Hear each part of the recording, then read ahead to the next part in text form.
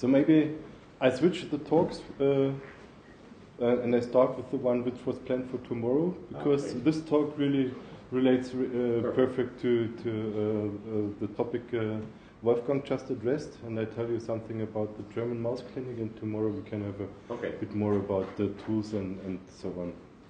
So, as we just talked in the discussion about this is about the situation 15 years ago. One PhD student takes about 3 or 5 years to generate a mouse mutant, and then there are just a few months left for the phenotypic analysis of the mouse. And so this poor student just went to the pet clinic to find out what is the phenotype of his mouse mutant. And unfortunately, this person didn't find any phenotype. So this is exactly the problem. So nowadays, as we heard, there are many more possibilities to generate mouse mutant lines, but still the bottleneck is the phenotypic characterization of these mutant lines. And that's where you can jump in with the German mouse clinic, because that's our duty to phenotypically characterize mutants, mouse mutants. So please don't go to the pet clinic, but maybe go to the German mouse clinic. And so that's exactly what we do. We do a systematic phenotype analysis of mice. So this is really a unique concept worldwide, because so we are really open access. We have the logistics that you can send your mice to our facility, and that we can directly phenotype the mice. So regarding this, sorry to interrupt you, because I think it's important. What about the two things? One is the genetic background of the animal that you have to receive, and it could be okay. And second, I suppose that you have to redirect the animal just to enter the clinic, or it could be from any animal house with the different type of infections coming around. So that's exactly the topic which is unique, that we need a health certificate of your mice. Our veterinarians will check the health certificate, and if our veterinarians say it's okay to import your mice in our facility, you can directly import your mice into the facility and start directly phenotyping of the mice. So this really, I don't know any other mouse clinic in the world that offers this kind of, I don't want to say service, this kind of collaboration. Yeah. And for this genetic background, so in the case of a bilateral collaboration of two institutes, or an institute and the German mouse clinic, if we have a heterozygous mating, and to get the littermate controls as controls, then we are fine, because the controls are the same genetic background as the mutants that will be analyzed. What is also quite unique is that we have experts from different fields of research working together in the same facility, really working together under one roof. And so these experts are able to do really a scientific interpretation of the results. We are able to do genotype environment interaction analysis. We can also use our phenotyping pipeline for the analysis of drugs and compounds. Then you already heard a bit about Infrafrontier, which coordinates the phenotyping activities of mouse clinics within Europe. The German mouse clinic is partner of the International Mouse Phenotyping Consortium. You also heard about this already, but maybe I spent a few words more about the phenotyping part of this consortium. We are doing some aging research as part of our contribution to this International Mouse Phenotyping Consortium. And we also develop new mouse phenotyping technologies. So that's a view on the German mouse clinic, which also tells you why we are called mouse clinic, because we are organized quite similar to a human clinic. So this means we have neurology, clinical chemistry, bone and cartilage, metabolism, lung function, pathology. That's perfect. Great, thank you. So lung function, pathology, eye analysis, nociception, molecular phenotyping, allergy, immunology, behavior. So similar to a human clinic, and that's also in a human situation, the patient has to be checked very fast and to find out what is the problem with the patient. In our case with the mice, we spend about 1 week for every of these modules to do the phenotyping in the mice. And here you can also see from the different logos of the different modules that we are collaborating with, for example, the University of Munich, where we have an expert partner who is a neurologist in the hospital in Munich and who has access to patients and who gives us the expertise in how we do phenotyping in neurology. The same is for clinical chemistry or for metabolism or for cardiology, for immunology and so on, where we have experts from different areas with patients giving input into the mouse phenotyping. And how does the and this is how our facility is organized. This is also quite interesting because the facility is a combination of laboratory, the blue one area, and the mouse facility, the yellow facility. So this means the phenotyping is directly done within the mouse facility. And how does the phenotyping work? So the mice really go in a weekly interval from one module to the next one, which is also shown right here in our pipeline. This is the age of the mice. Starting with 6 weeks, the mice are sent over to our facility. Then they have 2 weeks for adaptation. And if I say mice or mouse line, this means 15 male mutants, 15 female mutants, 15 male controls and 15 female controls as a cohort. The youngest and the oldest should not be more than 7 days apart. And this cohort will be shipped, has two weeks for adaptation, and then goes in a weekly interval from the different areas with different tests through the phenotyping and adds up in the week 16 in pathology and organ taking for expression profiling. Sorry. So sure. Are you carrying out all these analyses throughout the different weeks as I catch well, right? Yes.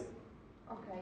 So this means, for example, in screen week number 8, we do the open field test. In week number 9, we do the modified Sherpa and grip strength analysis, and later on also the anatomical observation, and so on. So are you following some guidelines or something else for saying, okay, I'm doing the neurological, for example, test during the 9 weeks, and all the others, for example, immunology during the 16-week, or you have, for your experience, doing these tests in different weeks? Yes, so the German mouse clinic exists since 2001, and so this means we have quite collected some experience how to organize this kind of phenotyping pipeline, and we improved it since then, also in collaboration with other mouse clinics. We exchanged our experiences and find out, for example, we do all behavior-related tests at the beginning of the pipeline because we want to have the mice quite naive. They shouldn't have been touched too often by humans, and this means these tests are in the beginning. All tests which interfere, for example, because we have to put some narcosis on the mice, they are put to the end of the pipeline. And also, for example, it doesn't make sense to do the bone analysis in very young animals because they are still growing, so we put them to the end of the pipeline. And having all these different pieces in mind, the phenotyping more or less assembles from self. And maybe if you are not so familiar with mouse phenotyping, I'm not sure, I'll show you a few examples how these tests look like. So for example, this is the rotor rod test. It is quite simple. It's this rod, and this rod accelerates, and the mice try to keep on the rod as long as possible. And if they fall down, you can see here the green light, so this means now we have taken the time how long the mouse was able to keep on the rod. And the mice have 3 trials to do the test, and we take the mean value of the 3 trials. And normally, from trial to trial, the mice improve how long they can stay on the rod. Do you have also a learning session before the trial? No. So the first trial is really the first time they touch the instrument. If you would do it maybe 10 times, the mice will learn that nothing happens right there, and they will not try harder anymore. But 3 times, it's perfect for them. Another kind of test is directly derived from human diagnostics. So this is the laser interference biometry, where you can see, can test the size of the eye. For example, you can find out whether there are some glaucoma mice around. And so the instrument is directly derived from human diagnostics. So normally the human looks like here in the instrument, and then you measure the size of the eye. But in this case, there's a small podest, and the mouse looks into the machine. In most cases, they are anesthetized because they would move too much, and then you can directly also get the size of the eye from these animals. In some cases, you are not able to use the way how human diagnose a disease, like for example, for just the ability to see. And in this case, you have to play some tricks. In this, for example, we have the so-called virtual drum, which is this apparatus right here. It's just 4 computer screens put together. And inside this computer screen, you see this small podest where the mouse is put. This is just to locate the mouse in the center of this equipment. And normally the mouse doesn't jump off of this podest. And right here on the walls, you can see a black and white pattern. And now this black and white pattern starts, as you can see from the mouse, to move in this direction. And the mouse just looks on the pattern and moves along the same way, if the mouse is able to see. We several times changed the direction, and every time the mouse moves with the pattern, it gets a score. And every time it gets a score, this pattern is getting narrower. And this is done as long as the mouse gets scores, and this means you even can quantify the ability to see of the mouse. Then I think I have a small video which summarizes some more tests. I hope it works. Oh yeah.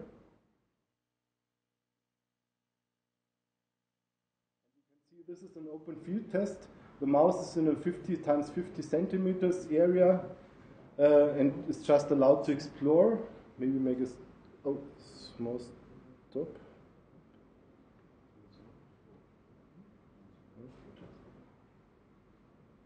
Doesn't work anymore. Okay.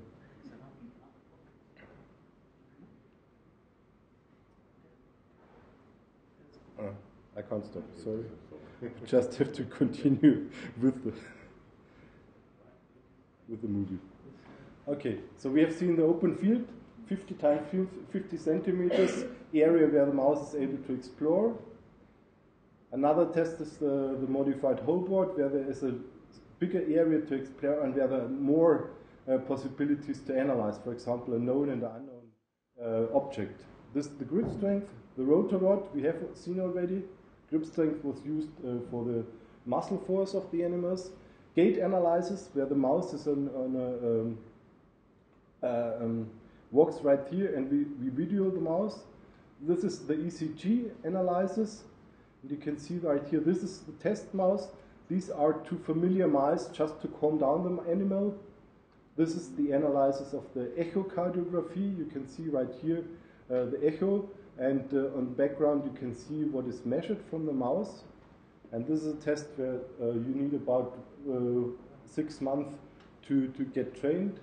This is magnetic resonance tomography, body surface temperature analysis for the mice. Or clinical chemistry where we do analysis of blood samples with an automatic analyzer, and there's a robotics which distributes all the blood samples to the different screens. And so one example where we have applied these phenotyping technologies, where the mice went through our phenotyping pipeline, and we have analyzed FTSJ mice, which is the gene is a gene for intellectual disability in humans, and the mice were phenotyped in our phenotyping pipeline. And for sure, we also found phenotypes for intellectual disabilities.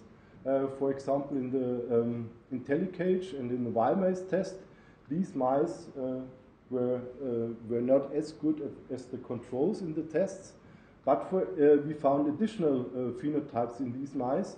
For example, right here, this is the hot plate test, and you can see that the mice didn't feel the thermal pain from the hot plate as the controls. So this is female controls, female mutants, male controls, male mutants, and you can see already in the first and in the second reactions, the mice reacted much slower than the mutants, than the controls, and we gave back this information to our collaboration partner, who has contact again to families of human FTSJ patients, and they again checked the phenotypes we found in addition to what was known from the humans, from the mice in the humans again, and they found, okay, in some families of this mutation, they found also the same changes in the patients, which they did not expect just from the patients, but now the mouse helped us to find additional changes in the humans.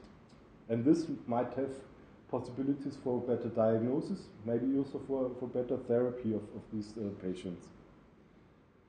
Another example is the restless legs syndrome, where our colleagues from the Helmut Center work on this, and they found out from GWAS studies that mice 1 would be a candidate gene for restless leg syndrome, and so they produced a mouse, and we did the phenotyping of these mice, and we found out that from the knockout, the homozygous knockout, they are lethal, but so we analyzed the heterozygous mutants, and we found out, okay, so these mice, as expected, or we had a look what might correspond from our phenotyping to the restless leg syndrome in the mice, and we found that the activity in these animals was higher. For example, in the open field test, the total distance was increased, also the average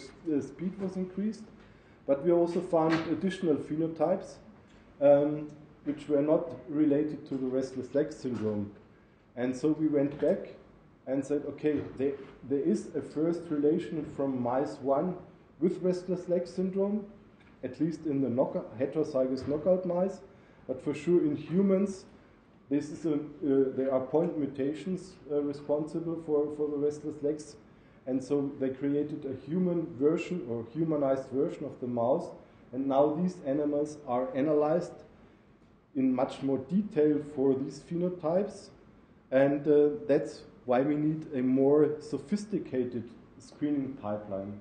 This means we don't go for the complete checkup from top to the ground of the animals, but we have phenotyping pipelines where we, for example, can focus on anxiety, depression, and schizophrenia with very specialized tests. Or another pipeline is for learning and memory. Another pipeline is for motoric abilities or for sensoric abilities. Sure. How do you decide the pipelines? It's based, you do a kind of first pilot analysis, and then you go for one or the other? Yeah. So if there is nothing known about the mutant line, we go for the primary screening pipeline where we really check all the parameters. if the mouse is already characterized in quite detail, or if we have already a hypothesis. So these tests are hypothesis-driven pipelines, where we want to follow up a special hypothesis. Then we go to a pipeline which corresponds to the hypothesis we want to analyze. Another pipelines are, for example, for kidney function, glucose metabolism, energy metabolism, or for non-invasive imaging technologies. Like, for example, we have micro-CT and MRI. This is one. This is an in vivo micro-CT scanner. This is an in vitro micro-CT scanner. And for example, this is a knee joint of a mouse analyzed with a micro-CT. These are some examples for skull abnormalities, or even the middle and inner ear phenotyping of the mice can be done with micro-CT.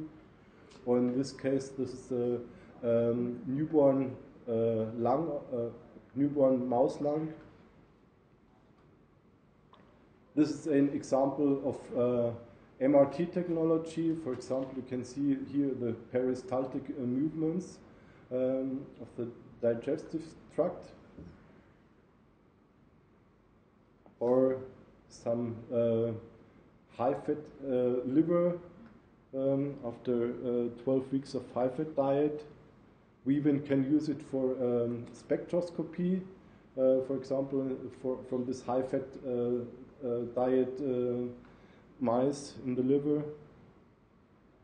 There are additional pipelines for immunity, allergy, lung function, or also where we have progressive phenotypes, where we do phenotyping at different ages of the animals to find out how the phenotype develops during the age of the animals.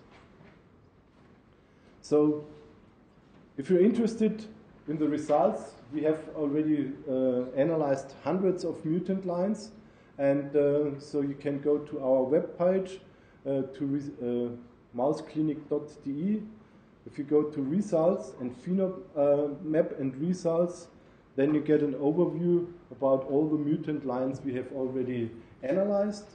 And you can see right here the different areas of research and a list of mutant lines.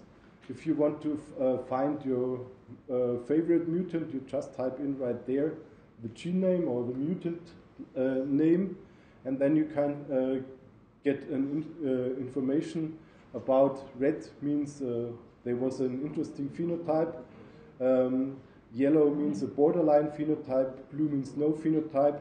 If you go via mouse over, you get a text with a summary of the phenotype, and if you click on the graph, you even get a display of the different graphs of the phenotyping data. In some cases, you even can download a complete report, which is organized by our MouseDB software tool, and I will talk about this in detail tomorrow. So I jump over to the topic infrafrontier. You just heard about this, but I might spend a few more words about this. So we are not the only mouse clinic in the world. Even on the European level, there are several mouse clinics, for example, in Strasbourg, in Harbour, at the Sanger Center, also in Rome. There is a mouse clinic starting, and not yet working. Not yet working, but I hope they will join quite soon. They expect to start working this spring. Yeah, great. So hopefully as soon as possible. And so the Infrafrontier Consortium, they organize the collaboration on the European level of all these mouse works.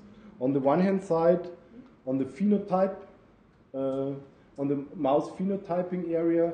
So this means if somebody needs to have a mouse phenotyped, then you can address them, and they can tell you which mouse clinic is best suited for your scientific question.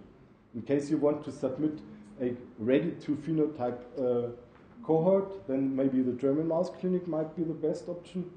If you even don't have the mutant line right there, but you need to have them established, then maybe the Strasbourg people might better suit it, and they can help you to find out which one, who to address for your scientific question. And you heard also that they are coordinating the archiving and distribution, also via the EMA, the European Mouse Mutant Archive. So this means whenever you have analyzed your mouse and you don't have space anymore to keep them on the shelf, you can send the mice to EMA, and then they will archive them either via embryos or via sperm. And they will also offer them to the scientific community, if you agree, that somebody else who is working on this scientific question can get this mouse and continue working without rederiving the complete knockout from scratch, but directly start with this mutant line. There are also additional services like model development or axenic services. For sure, they offer training and consulting, and there are also some NKA cancer models. So who is part of Infrafrontier?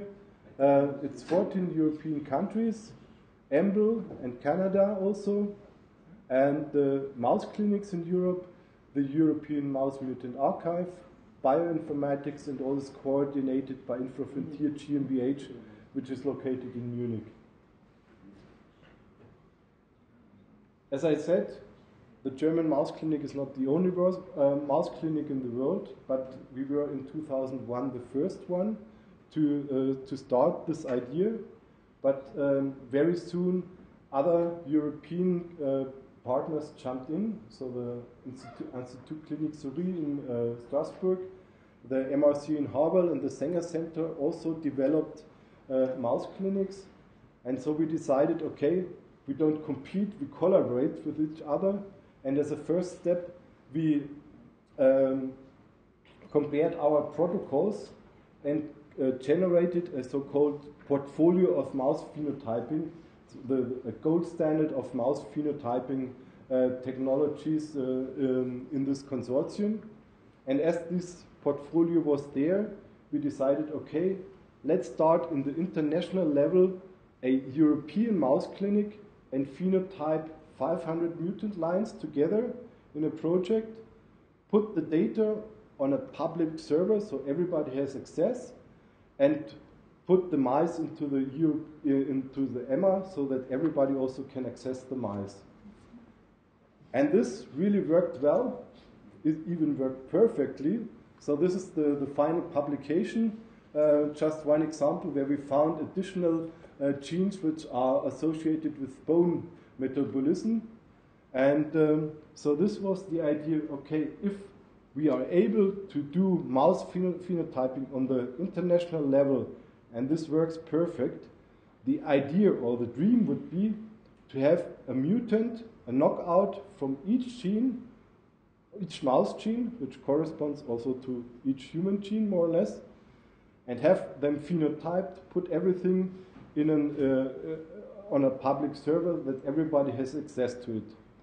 This was the dream, and this was the starting of the IMPC, the International Mouse Phenotyping Consortium. You also already heard about this. And so this means there are now new partners because just 4 mouse clinics in Europe are not able to do this major project.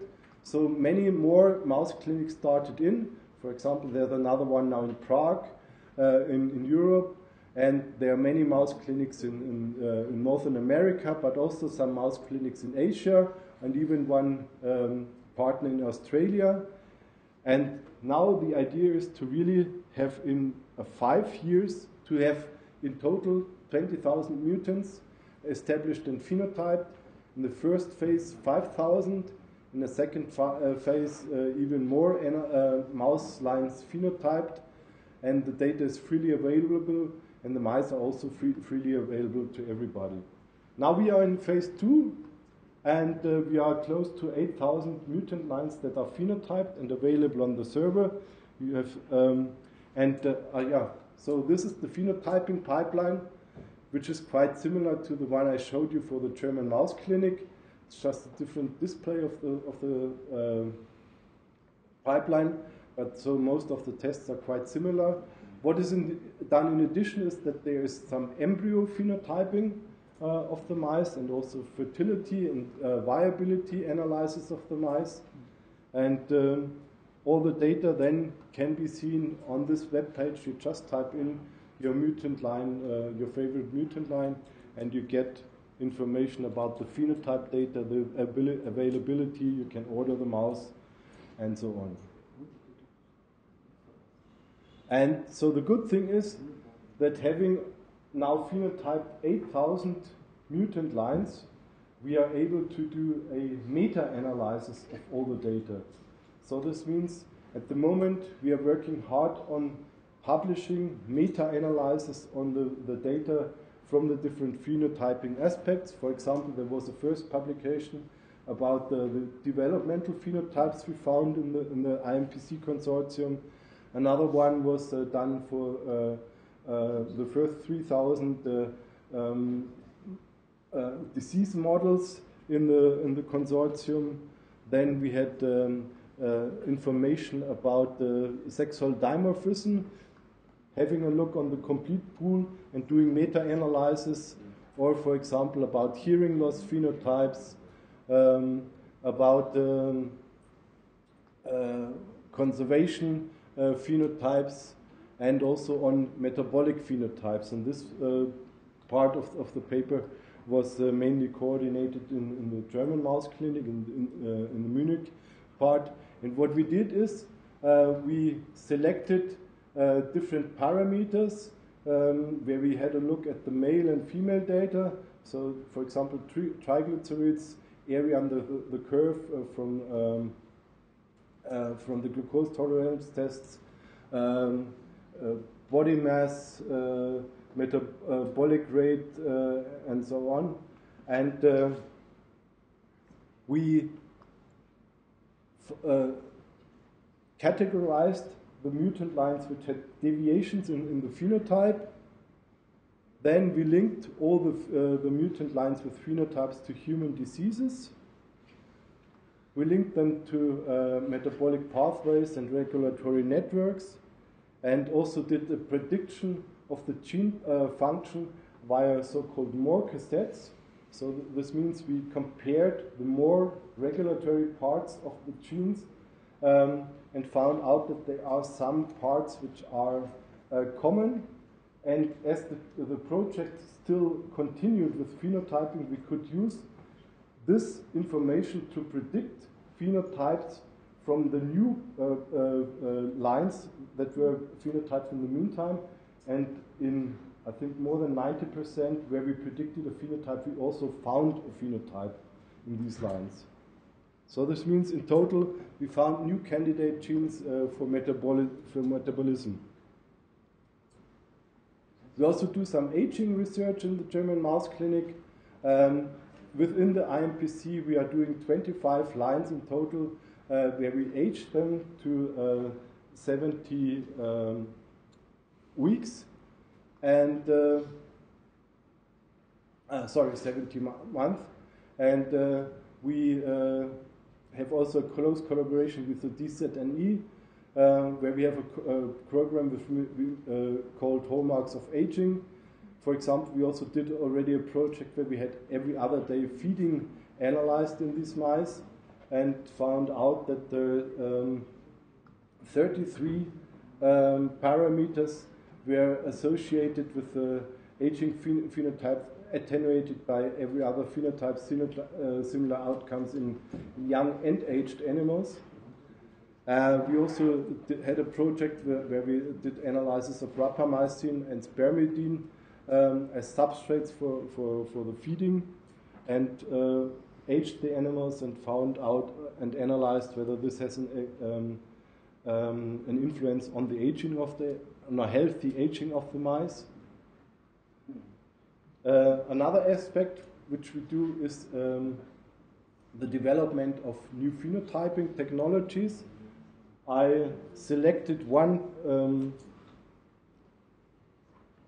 One example, which means the breath count analysis. You might be familiar, for example, with other applications of breath class, for example, for the police, which use it if you have drunken too much alcohol, or also these dogs which find out whether diabetes patients will go under hypoglycosis. And the idea was to also collect breath gas from mice and to analyze this for different components and find out whether this might help for phenotyping of animals.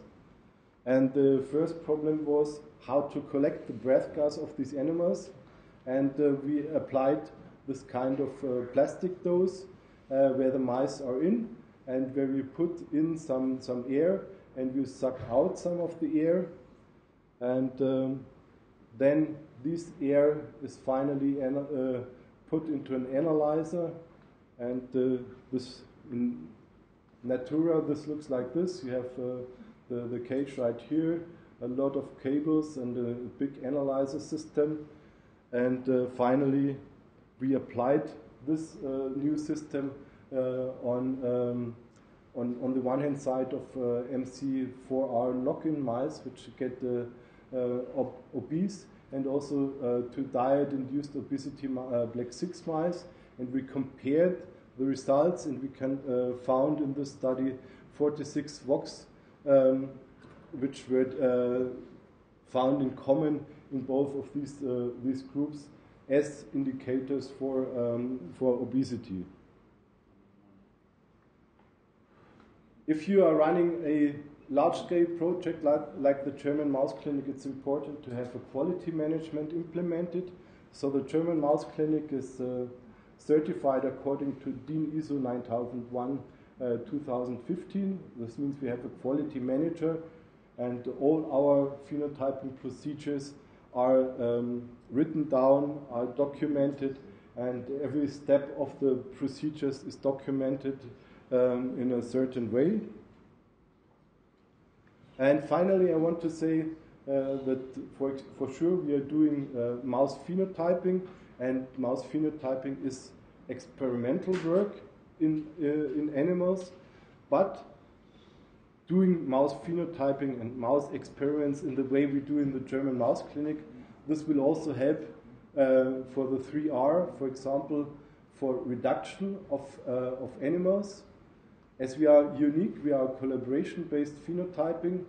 We have a high efficiency, and this needs less animals. We are centralized at one facility, so this means in most cases, if you are interested in data from neurology, in data from bone, data from clinical chemistry, you need 3 collaboration partners, and all of them need a cohort of mice shipped over. In our case, you ship once a cohort of animals, and you get all the data analyzed from our facility. We have a broad spectrum of parameters which are analyzed, and all animals are analyzed from the same cohort. This means you can really compare the bone data and the clinical chemical data and the neurology data, and this helps you to also have a meta vision of your data. In the case of the IMPC, we can use shared control animals, which reduces the amount of animals we need.